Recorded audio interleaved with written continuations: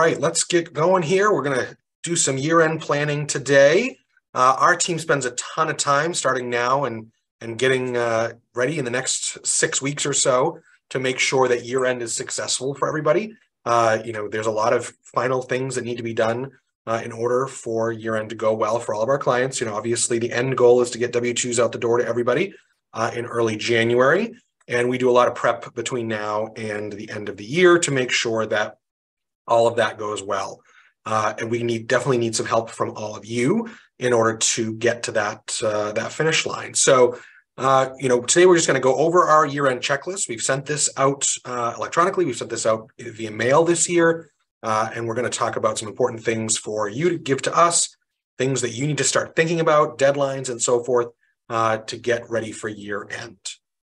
So year-end does definitely start now, right? We get ready starting at the beginning of November to think about year-end. So a prep that can be done to get yourself ready. We're just kind of run through some of these things to think about. Not everything is going to apply to everybody, right? Every company is a little bit different. Every company has different needs and requirements, but we want to just make sure we're as encompassing as we can. We certainly keep track of any specific client needs in certain areas. So we probably will reach out to you for some things. Some things are kind of more self-reportable. We may not know about them, but for the most part, we've got a pretty good handle on what people need. So starting in November, we really encourage you to verify all of your company information is correct with us. So, generally speaking, state, federal tax ID numbers, we've got all the information. We double check that when we get you set up. Those don't change. We should be fine. But legal name and your address, right? If your mailing address has changed, we definitely need to know that. We mailed out a mailer, 3 weeks ago, and we've gotten a bunch back for incorrect addresses. So, we will be mailing you W-2s. So we need to make sure we have the correct address to get you those W-2s. So if we don't have an updated address, please send that along to us. If you have unemployment rates that are changing, make sure those are correct, right? We want to make sure we get that information. All that company information is correct so that we're processing your payroll correctly. Some things we know, some things we don't know. But it's important that if you have something that's changed, please get that to us. The next thing you want to really start looking at is verifying all your employee contact information. And starting with November 1st, every payroll that's run has an employee contact audit report that goes into the report package. So take a look at those. Make sure their addresses are correct. Make sure their names are spelled correctly. Most importantly, make sure their social security numbers are correct. IRS can impose up to a $550 penalty per incorrect W-2 in the event that there's a wrong social. So check those, make sure they are correct. Not only does that make a headache for you, it makes a headache for us, it makes a headache for the employee. We need to file corrections if those do not get done correctly. It does happen every year and we do make those adjustments, but if you can just take a peek at those, compare them to your W-4s, ask your employees to check those, that will help ensure that there are no errors or issues.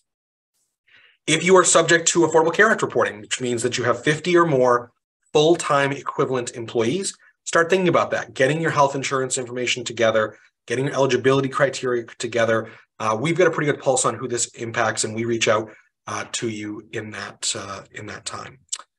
Nextly, start looking at your employee classification. So, do you have employees who are salaried that should be hourly, right? In the state of Maine in 2022, this will change next year, but for this year, an employee must make $735 a week in order to be a salaried employee. In addition to that, there are also duties tasks that must be met. So think supervisory duties, those types of things. So if you have someone that you're just paying salary because it's convenient, you may want to take a look at that. Not everyone can and should be a salaried employee. So Department of Labor has been coming down on this. So it's just something to look at, particularly if you have those salaried employees.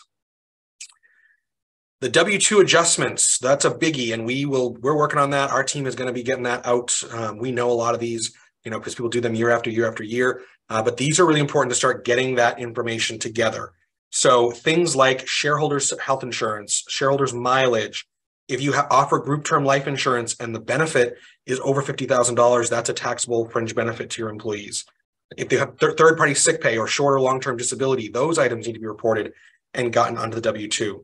If you have other fringe benefits or non-cash payments like a gift card that you've given somebody or your gym membership or any other type of fringe benefit that you've given to an employee that needs to be taxed, we'd like to get all of those items before December 16th, right?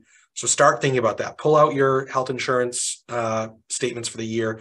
Start getting your mileage information together. If you have any of those things, start getting those things together, right? We don't need them right away because the numbers probably aren't going to be finalized for a few more weeks, but just start getting that stuff together.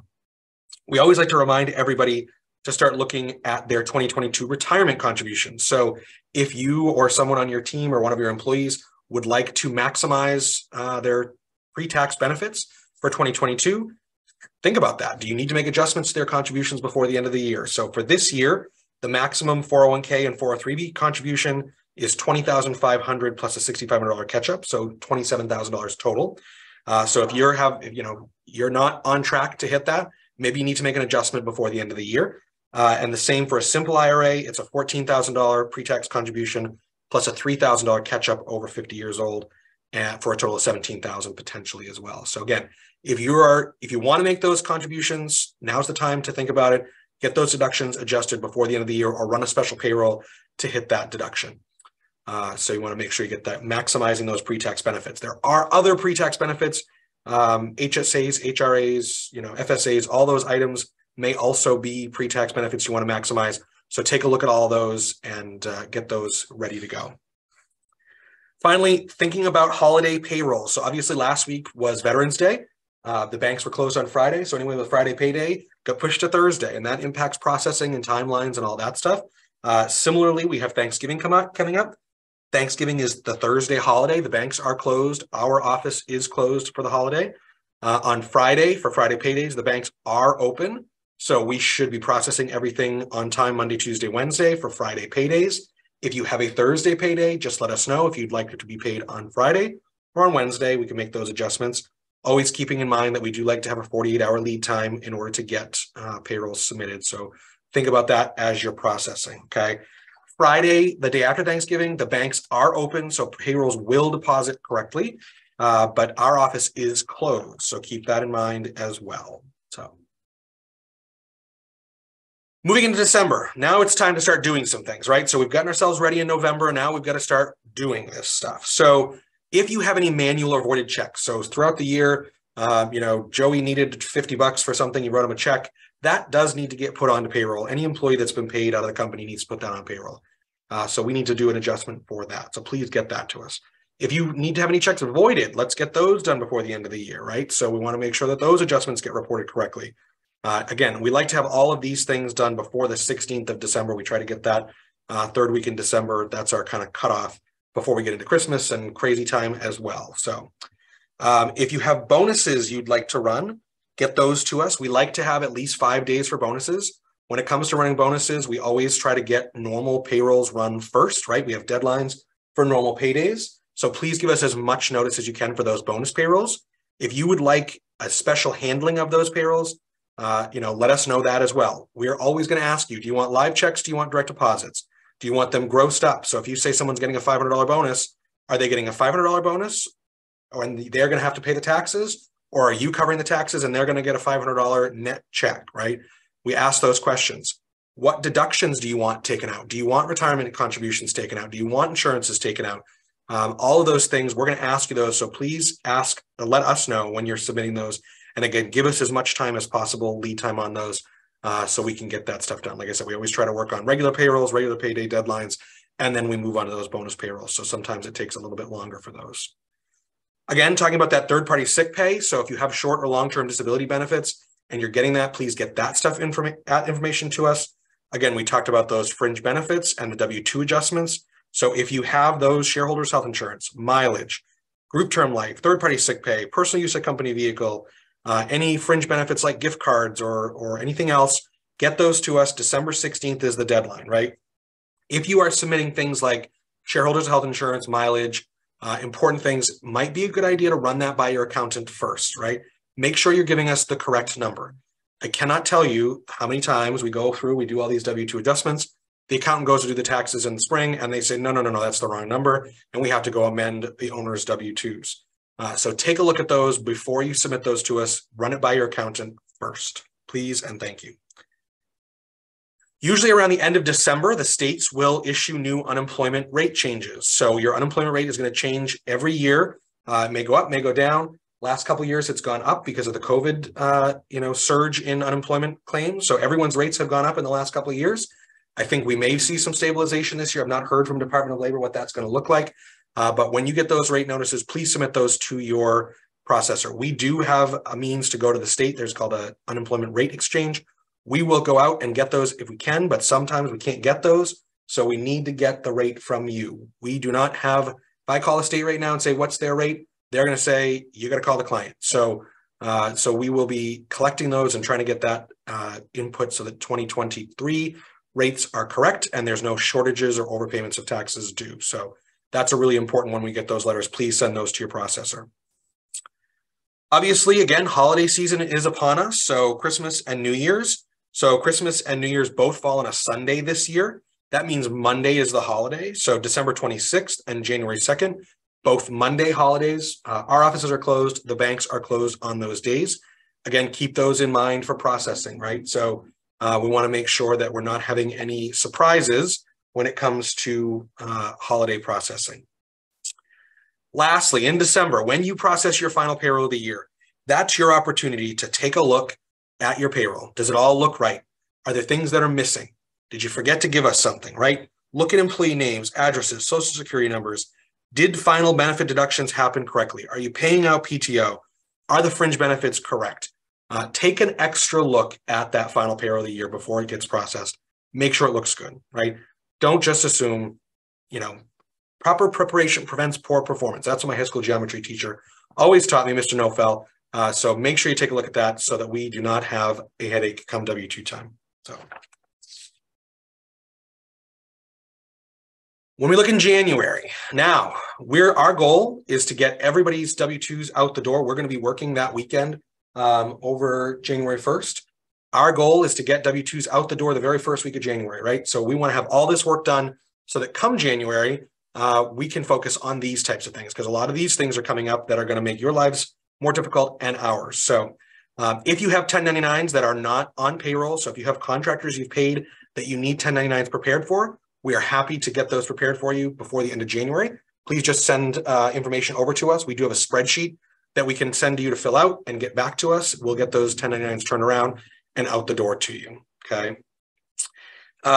Now we know everybody's deductions changes, right? Usually health insurances renew, retirement contributions change, all that fun stuff changes in January. So you want to make sure, get us that information. If you have that information with your last payroll of the year and you want to get a jump on that, let us know, send it over to us. Excuse me, the first payroll of the year is just as stressful for us as the last payroll of the year. So get that information to us as soon as possible. Everyone should have access to iSolve to make adjustments on their own if they'd like, but certainly we're happy to do that as well. So if you have any medical or dental or retirement contribution changes to be made, get those to us sooner than later. We're happy to get those updated even before your first payroll of the year. Retirement contribution amounts have changed significantly for 2023 because of the inflation. This is one of the largest increases in contribution maximums in quite some time. Starting in 2023, the maximum pre-tax contributions for 401k and 403b is going to go to $22,500 with a $7,500 catch-up over 50 years old. That's a huge increase, right? It's $3,000 increase year over year. For the simple IRA, it's going to $15,500 and $3,500 for the catch-up. Again, a huge increase there, $2,000 increase on that as well. So if you are making those adjustments to your deduction, if you have folks that want to max out their retirement contributions for the year, those are the new rates. Get those to us for the first payroll of the year so that there's no surprises or issues. Minimum wage goes up next year, right? So in the state of Maine, minimum wage is now pegged to a CPI increase. This year, the state has announced that minimum wage is going to go from $12.75 to $13.80. Tipped wage is going to be $6.90, right? So there's a big jumps in minimum wage. So keep an eye on those. Now, with a minimum wage change, that goes into effect with the first payroll of the year, regardless of your pay period. So if your pay period is technically December hours, if you are paying it in January, you must abide by the new minimum wage. It's not a pay period, it's a pay date change, okay? So keep that in mind as well. Obviously, with that, folks are raising wages left and right anyway. A lot of people do raises and increases in January, so get those over to us as well. We can always put rate increases in iSolved future dated. So even if you give those to us now, you say, hey, this goes into effect January 1st. We put that into iSolved. Obviously, on the first payroll of the year, that will automatically adjust. So that's really nice.